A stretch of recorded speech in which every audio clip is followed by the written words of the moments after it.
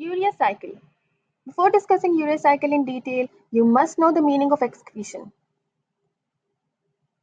The elimination of wasteful metabolites is called excretion. Water, due to its removal in hypertonic solution, is an excretory product, whereas salts removed by animals of hypertonic solution are the excretory product for these animals. Nitrogenous waste metabolites constitute the main excretory product.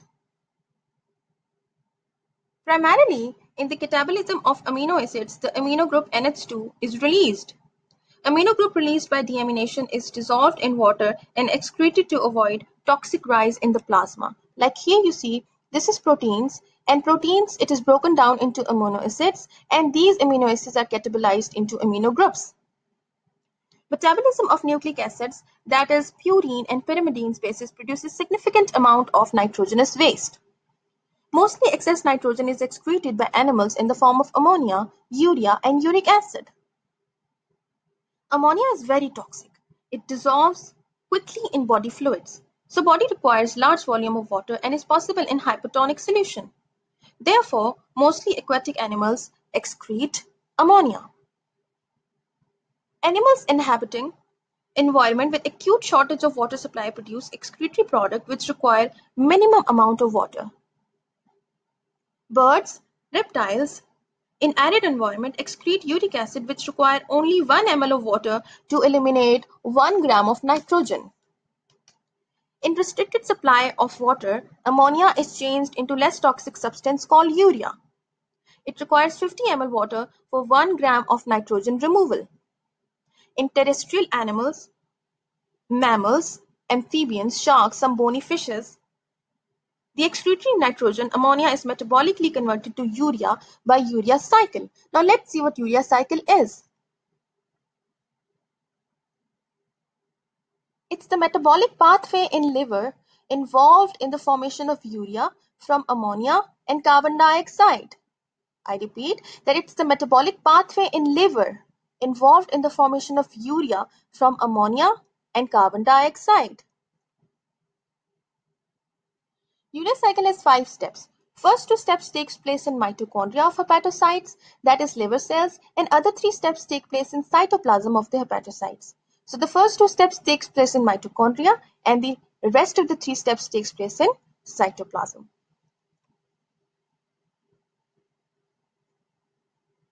Step number 1 is the synthesis of carbamoyl phosphate. Repeat after me, carbamoyl phosphate. I repeat, carbamoyl phosphate.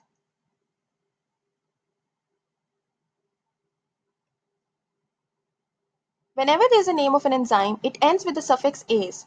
So the enzyme used in this step is carbamoyl phosphate synthetase.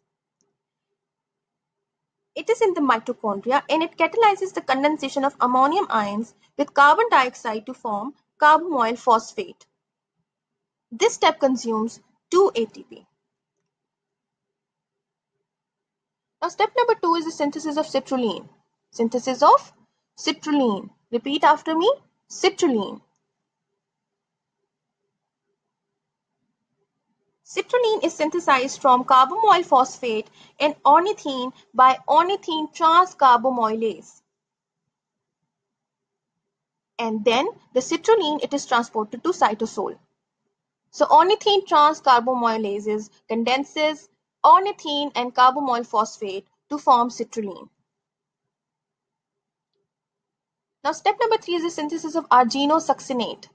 Repeat after me, arginosuccinate. Arginosuccinate synthetase, it condenses citrulline with aspartate to produce arginosuccinate. This step requires ATP. So this step also requires energy. I repeat, the synthesis of arginosuccinate synthetase, the enzyme used, condenses citrulline with aspartate to produce arginosuccinate, and this step requires ATP. Now students, step number 4 is the synthesis of arginine. It's the synthesis of arginine. Repeat after me, arginine.